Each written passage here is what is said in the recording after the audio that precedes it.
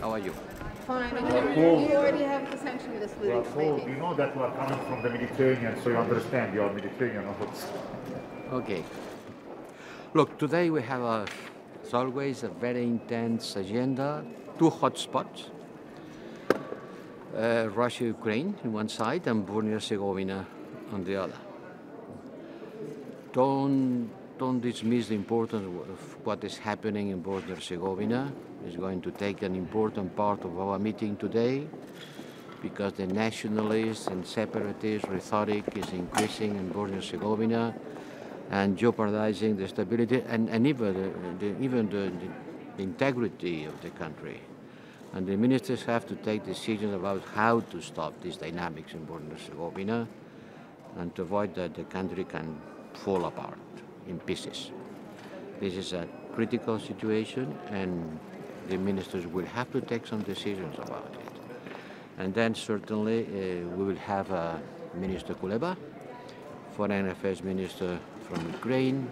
I had a meeting with him yesterday, had a dinner, a long discussion, understanding better how is the situation on the ground.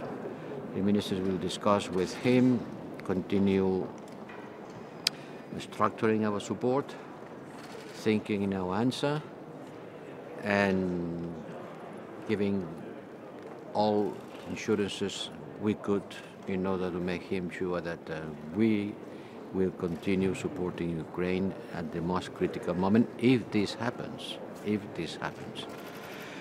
Another important thing, although not a hot topic, but important one, is the meeting with the Gulf. We are going to have here I will co-chair with the Saudis foreign minister a meeting with the countries in the Gulf. The Gulf require more and more attention, not just because now we want to have more gas from the Gulf. We want to have more gas from the Gulf, but it is a much more important region and we have to pay more attention to it. There are other topics, but I think these three are the most important ones. I mean, what do you recommend to your Ukrainian colleagues? I mean, there's shelling going on, and they are getting more and more nervous. What do you recommend to them? Well, I don't see the minister nervous, not at all. By the contrary, as Mr. Zelensky said, the worst enemy would be in panic mode.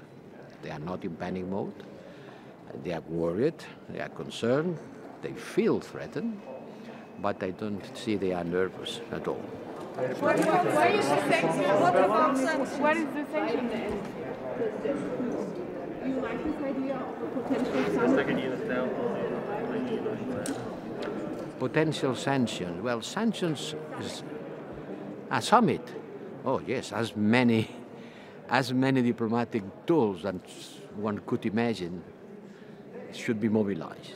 Summits, meetings at the level of ministers, at the level of leaders, whatever format, whatever way of talking and sitting in the table and trying to avoid the war is badly needed, and we will support anything that can make diplomatic conversations the best way, the only way to look for a solution to the crisis. About sanctions, I know you are very much worried about sanctions.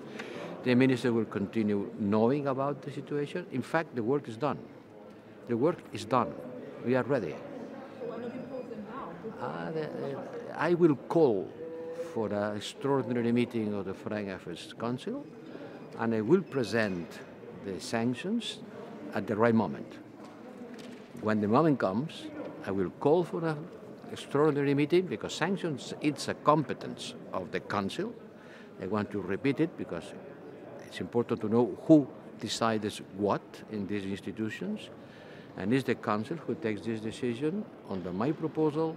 We are ready to do that when the moment comes. And I hope, and we are working for the moment, will not come. Where is there cyber attack simulation? Sorry, I cannot answer all the questions at the same time. High Representative, last council you did exclude almost the scenario of the war. Are you still excluding this scenario? I am working for it. Señor Borrell, just how